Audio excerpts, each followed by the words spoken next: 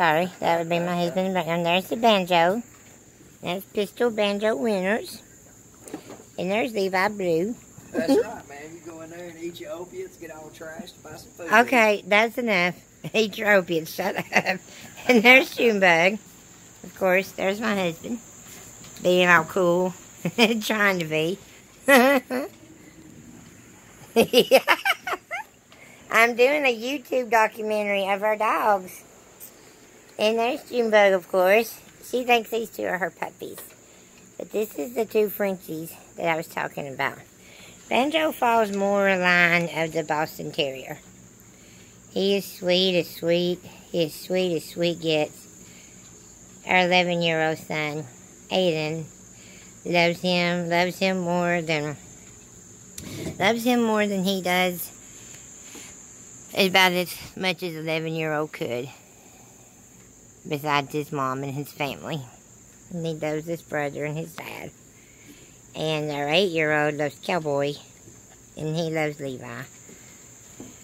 And our 8-year-old loves about everything. Okay, my husband. It's a jackass. Anyways, that's going to be a wrap, I guess, for this evening. The dogs are going to follow.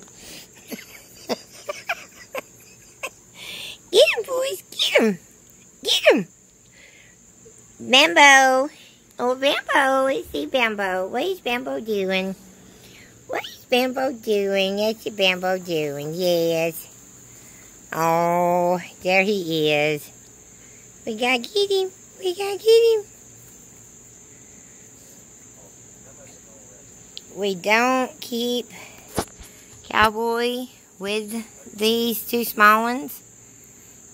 For some reason, after 2 years of being with, about a year being with Banjo, Cowboy suddenly one day turned on him, and it was pretty nasty. We had 3 of those. I lost my wedding set in the mix of one of those. But keep them separate is just fine. Just some people don't mesh. The dogs are like people. Yeah, man, like some people just don't hit it off.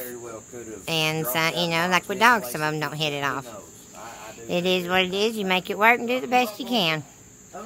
When you love your kids, you love your kids. And I love all my kids, all 6 of them. And I would, you know what, I'm going to make that 7. My husband is a child too. Anyways, this is Brandy at the Boxer Barn. Over, out.